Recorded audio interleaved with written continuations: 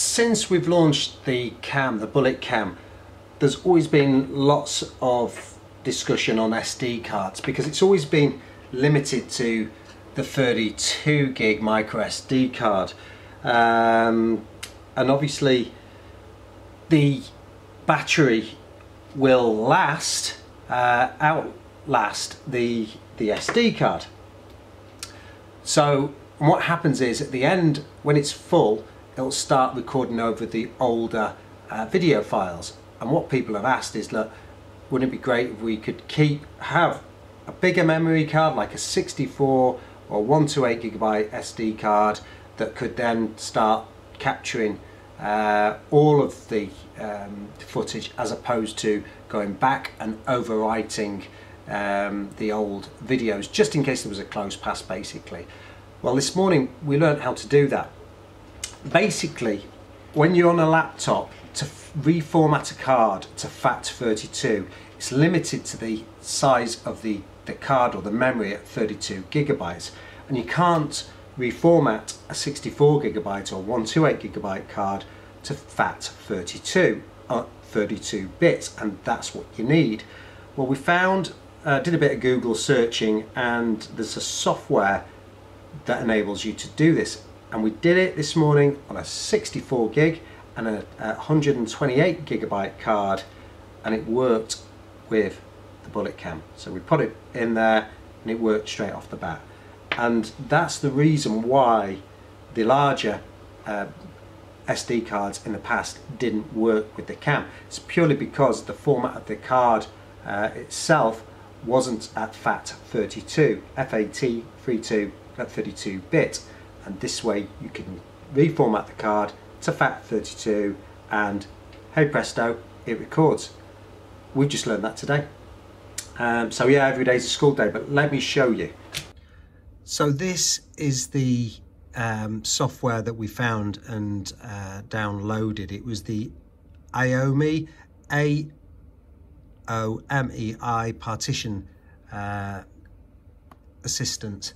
I just downloaded it. I'll put the link on below, and it shows you how to use it. But let me just, I'll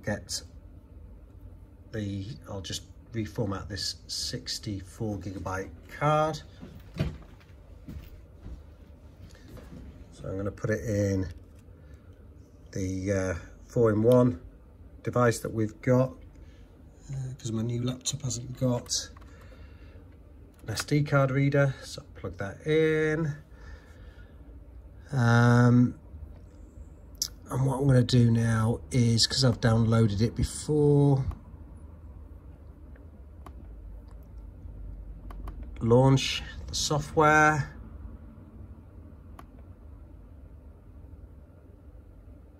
Okay, it's already running, so there it is there.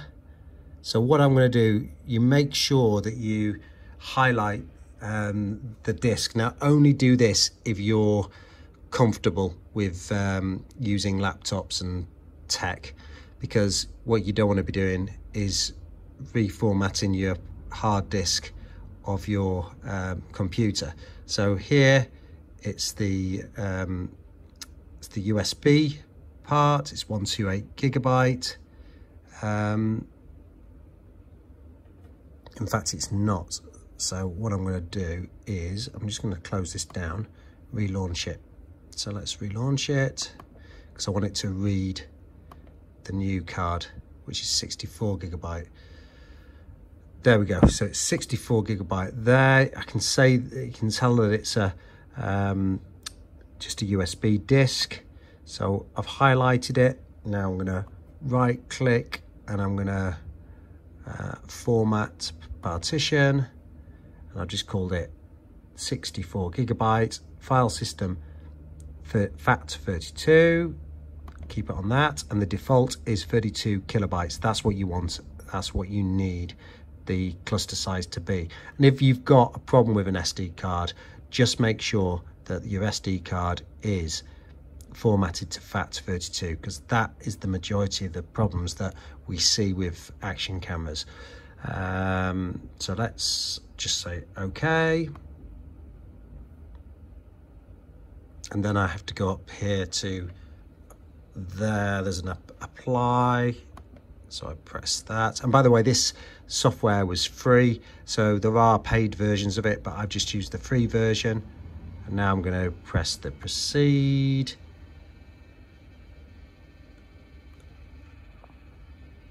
And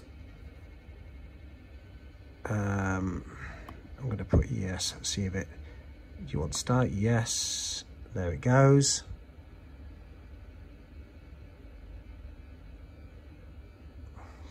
So that's all been completed. It's all done. So now I'm going to take out,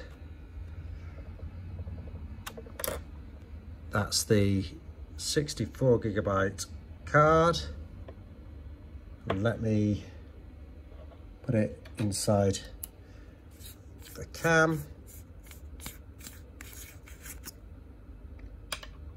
So there's the cam there, 64 gigabyte card, and it goes.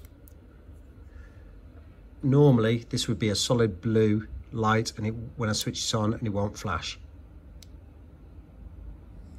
It's vibrated twice, started flashing.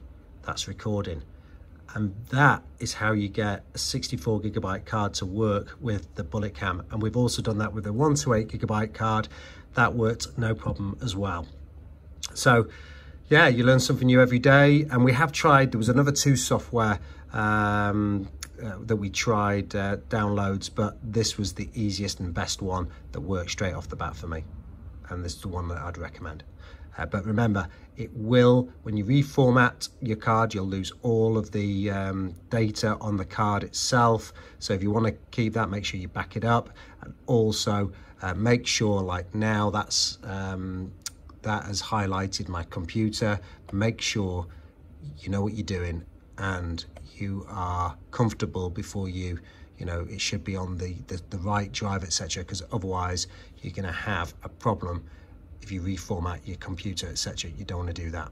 So, you know, I'd recommend, if you know what you're doing, if you need, you know, if you want to do it, then you can use this software, read up all about it. I'm sure there's videos on YouTube as well, but works for us. And hey presto, we've now got a 64 gigabyte or 128 gigabyte micro SD card working for the Bullet Cam.